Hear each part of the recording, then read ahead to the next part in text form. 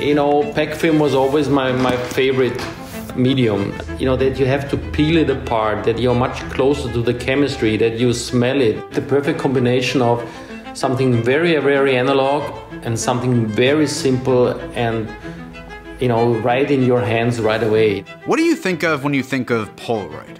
It's probably this: a great square frame, a little space on the bottom to write something stupid or extremely smart, an image with dreamy characteristics that slowly fades up into existence before your eyes. It's called an integral photo, with all the components of the development process integrated into the film unit. But before there was this, there was this.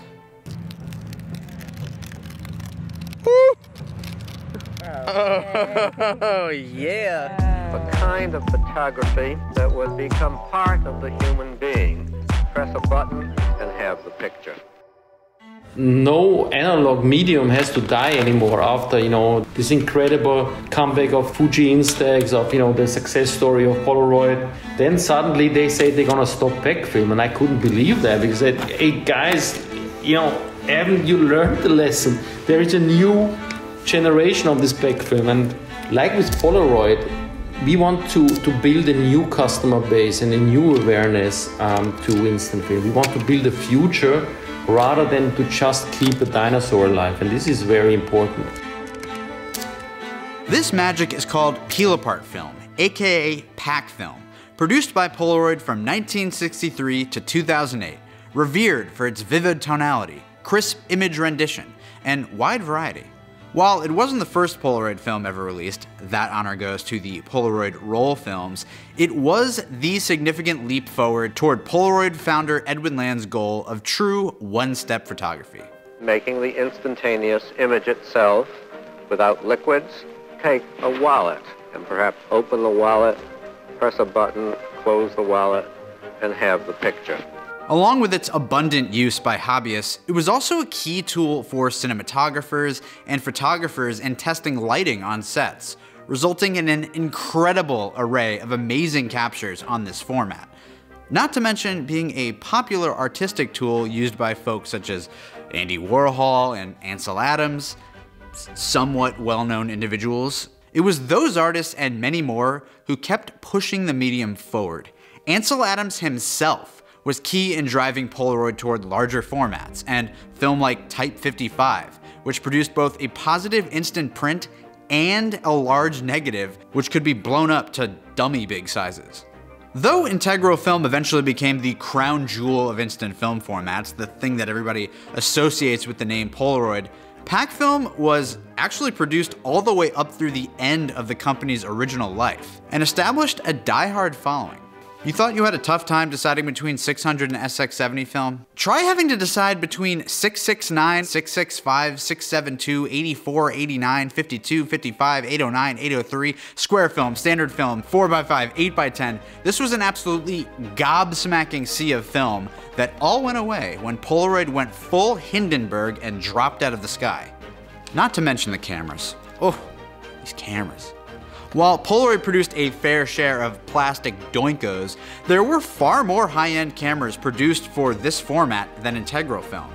Cameras with 3-element glass lenses, leaf shutters, Zeiss viewfinders, multiple lenses for capturing more than one image per sheet. Beautiful, bellowed wonders that were under serious threat of being completely obsolete if the film was gone.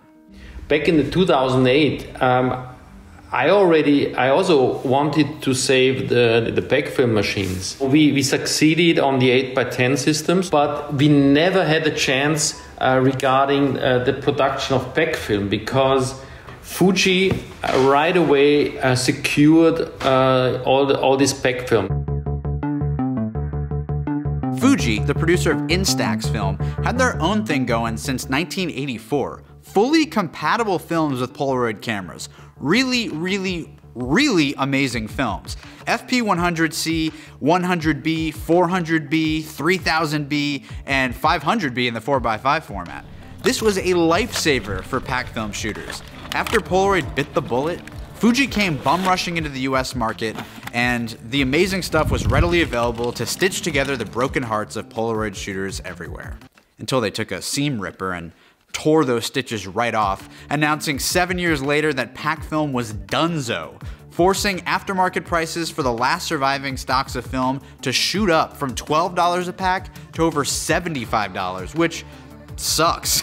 And with the last remaining packs expiring as recently as 2019, and with a solid shelf life, those final batches still do produce some wicked magic. And after shooting a bunch of FP100C, I recently shot some 3000B around the house with my family, and we just had a blast with this stuff. 3000B is 3200 ISO film. That means the film is so light sensitive that you can shoot with it at night with no flash and get stunning results. That film is the equivalent of Polaroid Type 47 or the various other high-speed pack films that Polaroid used to produce, which for a time, these were the fastest films available in all of consumer photography. Polaroid, producing groundbreaking stuff. It used to be the norm. Even to this day, you can still use expired Polaroid pack film. Unlike integral film, these suckers last much longer before becoming unusable. Results vary dramatically, and you have to take great caution in who you're buying from, how it was stored, and what the expiration date is. But using these old stocks has become a niche unto itself in the Polaroid community. Word to the wise though, the chemistry smells really bad, like destroys a room bad. Oh, it smells insane. Okay, so now what? Fuji's pack film's gone, Polaroid's is long gone. Well, Florian Kaps, Doc, the man who saved Polaroid integral film with the Impossible project, decided he wasn't just like done doing heroic stuff for the medium. Enter his new venture, Supersense. Together with his production manager, Chris Holmquist, they undertook another task deemed manifestly impossible and decided to go ahead and save pack film with their product, One Instant. From a user standpoint, you know, with the Fuji or the Polaroid, you just kind of put it in the back of the camera and shut the door, and then you have these little tabs you can pull out. With ours, you have to thread this one main tab through the rollers, and that's, in the beginning, the only fundamental sort of mechanical difference. Obviously, the materials are very different. We're getting to use like the old Polaroid legacy materials. So we're using a material called P7. The One Instant pack film Type 100 P7 color is something of a salvage mission. Over in Boston, a place called 20x24 Studio had procured a large quantity of raw materials from Polaroid, the original company, in their final days. They used this for their 20x24 camera, but also supply it to other ventures like Supersense, which is using chemistry and materials from original stocked 20x24 Polacolor film to hand make each pack of One Instant P7. It is nuts that they're doing this, and it's awesome. This is the same chemistry that one might find in a pack of Polaroid 669. The t-shirt you're wearing. So I think it was only used in this, this pack film, yes. So in a weird way, One Instant P7 is like still shooting original Polaroid film. Some of the last to make it into consumers' hands. Oh, I mean, it really makes you want to support them, doesn't it? I really love the P7 film. It comes in this beautiful handmade packaging. The one-shot holders are great for storing the drying film. The film itself has this painterly quality to it. Colors somehow simultaneously bold and desaturated. A beautiful texture to the whole thing. And these interesting spread patterns that provide a raw chemical frame to the image, never letting you forget the magic that made the shot possible. Shooting with pack film is a very intimate experience. We always talk about the social element of Polaroids, taking a picture, watching it come to life next to your friends, your family, your sworn enemies, everyone coming together to witness what is basically a real magic trick. None of that fake magic shit I saw on a Caribbean cruise in 2016. But peel apart film almost takes it a step further. The reveal is so satisfying. Oh my god. Oh.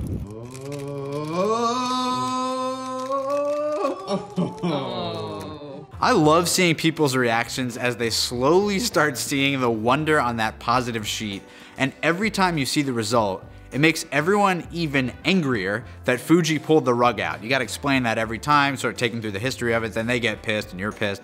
And it makes me twice as thankful that Chris, Doc, and the whole One Instant team are fighting the good fight to supply this stuff for years to come.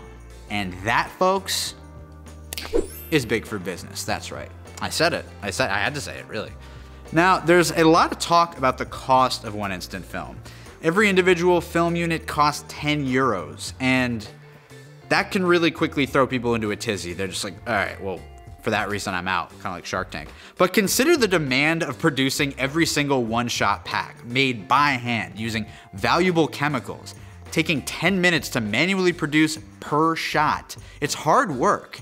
And naturally, that labor and those materials ain't gonna be cheap, folks.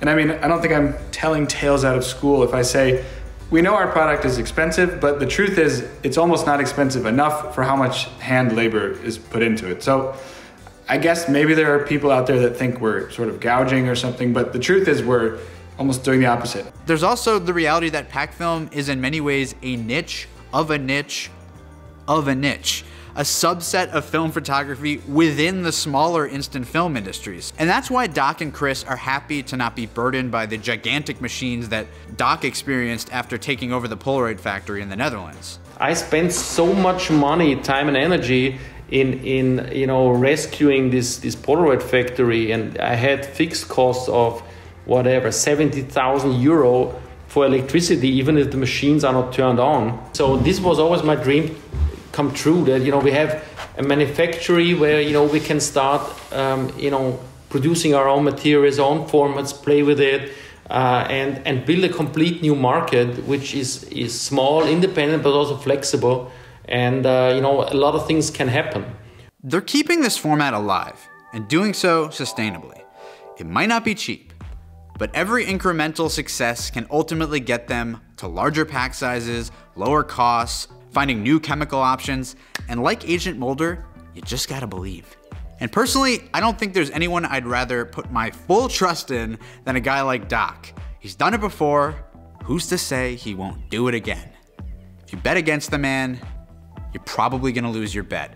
The next episode of In an Instant will feature my full interview with Florian Kaps and Chris Holmquist, so stay tuned for that, and most definitely stay tuned for more Peel Apart content, because this hits different. Am I sad that I'm not, CEO or CSO or president of the honoris causa or whatever of Polaroid? Yes, sometimes I am, but on the other hand, sitting here with Chris and you, and looking at our handmade crazy films, this is the best situation I've ever been in. Thank you for watching In an Instant. Go ahead and peel apart that subscribe button. Stay tuned for more reviews, breakdowns, tips, shoots, peels, and all things instant. Bye.